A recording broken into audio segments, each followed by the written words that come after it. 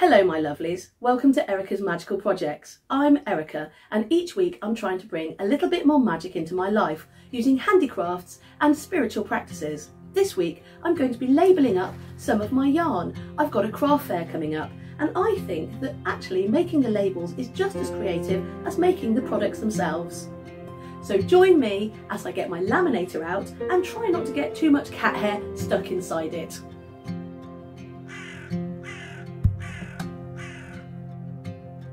Now the first thing I've got to do is get all of my yarn out of storage. I keep them in plastic bags safe from the moths. And just before I have a sale, I like to get everything out, have a stock take and have a good look at it and make sure that it's okay for sale.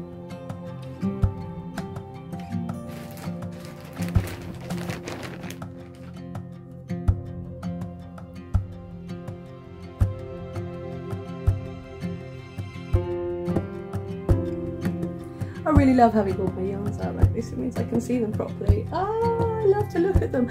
But what I do realise is that I haven't got enough blue yarns.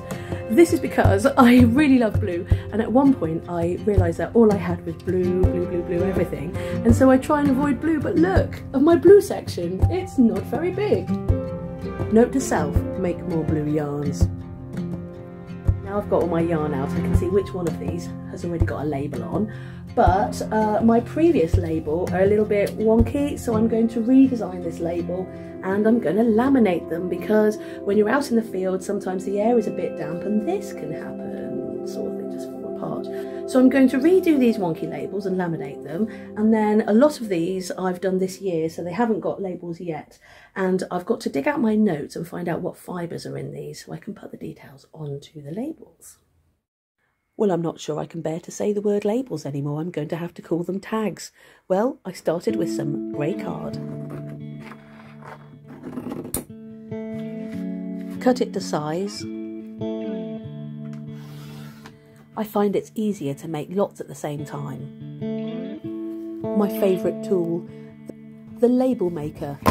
I used to pay for labels, but now I make my own. The worker controls the means of production. Then I took a printout of information about each one of the yarns and cut it up and then carefully tore around the edges.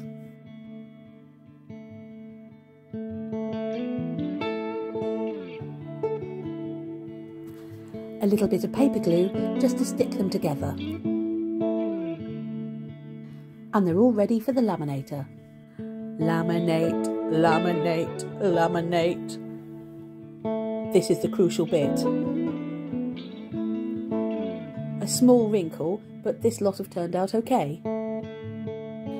Cut them out, make a little hole, and then put them through the laminator again. I like to add a little crochet flower to all of my labels, just with a spot of glue. Attach some ribbon. Attach the ribbon to the thing, around the skein of yarn.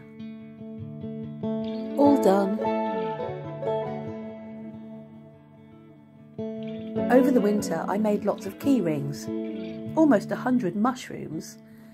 They all need labels.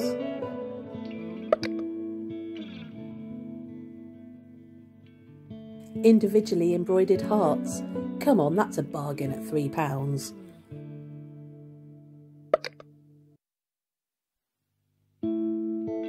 Baubles, crystal purses, finger puppets and little bags, all for £3. The crochet creatures I made last month need labels. There you go. And mushroom lighter holders. I summon fire. Then I checked over the rest of my stock.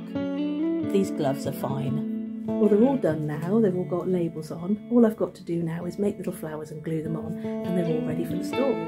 And over here, everything is back, tucked away into its bag, with little labels on now, all ready to sell. And more over here. So much.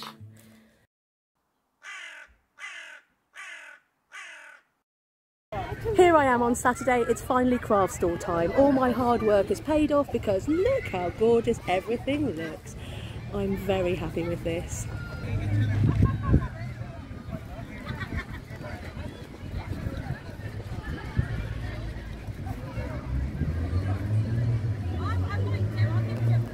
There's nothing better than having the hand-spun yarn hanging in the sunshine.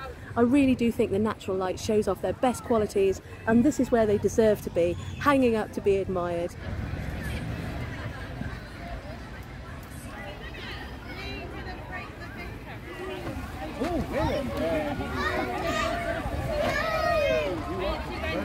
So now it's time to take down the gazebo. Look at that, taking it down. And just in time because it's getting a little bit windy here. But we had a fabulous day, lots of people turned up, it was quite amazing. I love a community event, it doesn't really matter how much you sell. I talked to lots of children about crochet, I got my hook out and I showed them I made all of this with just a hook, and you can too. One of my passions is to encourage people to make handmade goods. I told them to get on YouTube to learn how to crochet, and I said to the children, you can make all the things here just as easily as I can. Well, here I am back in the house, and I've got all my stock that I've got left back into the boxes, ready for the next sale. I will go through it again before the next one. I did much better than I expected actually. I made enough money to cover the cost of the pitch and the cost of the materials. But realistically, nobody's ever going to get rich selling their handmade goods. Not in this country, not in this climate.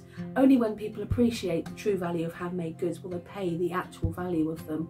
I think in the future this is going to become more and more important for us as our resources become more scarce. We're going to keep hold of things, reuse things, mend things. And although I'm not going to make any fortunes today, in the future my skills might be more highly valued, and that's what I'm hoping for when I'm talking to the children, encouraging them that handmade really is magical. Join me next week when I'll be showing you how to make those mushroom pouches.